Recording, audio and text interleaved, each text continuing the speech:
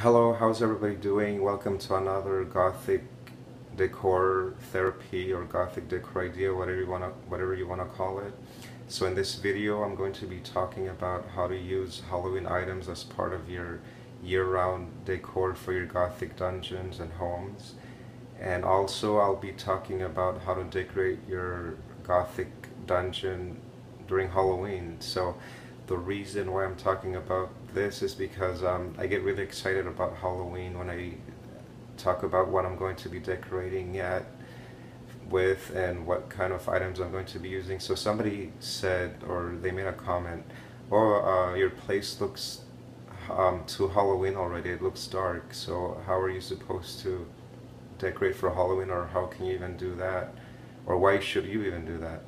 And the answer is easy because first of all, I don't think my place looks Halloween. It doesn't scream Halloween, although it contains some items that are representative of Halloween, like, my coffin and a few skulls that I have around.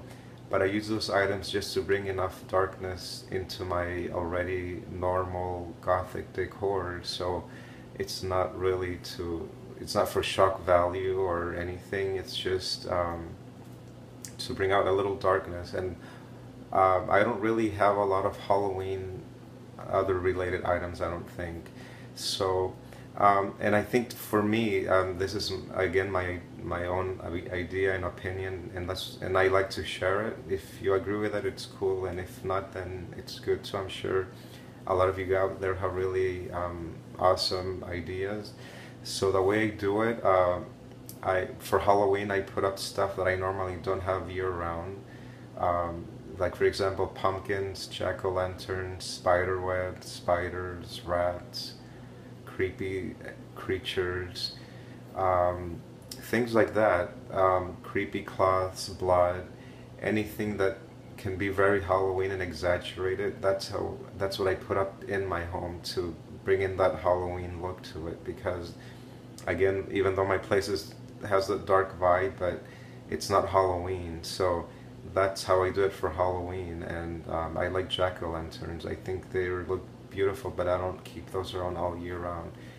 Or I take down one item and put up something Halloween for that one, like lenticulars. Like, lenticulars, I don't keep those around all year round. Like, screaming witches or ghosts, hanging creatures, dolls, things like that. I don't keep those around. So that's how I decorate for Halloween. But as far as my yearly home decor, I try not to think or put up Halloween. But however, you can add Halloween items to your decor already, which comes to my second part of this video. So, and this is what I'm talking about.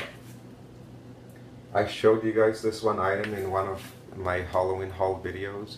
My place has a lot of Gothic cathedral influences, and I like all those Gothic cathedral buildings. They're so beautiful, and I try to incorporate them into my own home in any way I can.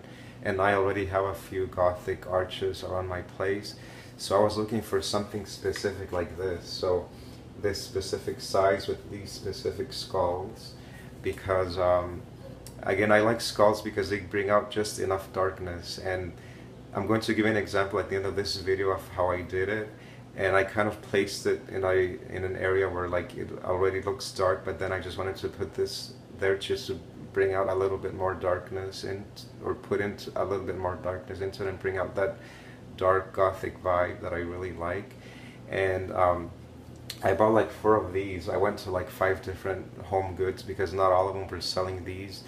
The first home goods that I went to, they only had 2, but then one was in good shape, the other one was broken, so I had to go through like 5 different home goods until I found 5 of them. So I'm going to place them strategically around my walls so as to make them look like cathedral windows, looking outside or looking inside, however you see it. So I'm hoping it works out. If it doesn't, then I'm going to give them back to Home Goods. But so far I'm keeping one, and again, I'm going to show you at the end of this video how I kind of put it together. So, and that's my and that's basically it. So I hope you like this video and you know maybe you found it interesting. If not, then it's cool too, but at least that's how I do it. That's my vision, that's my Gothic vision, so to speak, as far as putting up Halloween items into your home. So and there's other stuff that you could put together, so you just need to blend it in well with whatever you have already and take away the Halloweenness with your regular looking stuff already, and just bring out a little darkness into your already everyday stuff also, if you can see it that way. So okay, so take care guys, I'll talk to you next time. Bye. Okay, so that's where I put one of them up there, and I think it turned out really nice. I already had the sconces up there, the ones with the candles, so I just kind of inserted it in the middle there to give it that cathedral, dark, Gothic look. And this is what it looks like with candles inside it.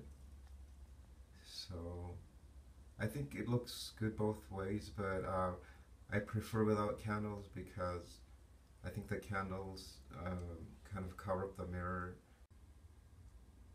Okay, so I think it's much better without the candles. What do you think? It just exposes it a little bit more.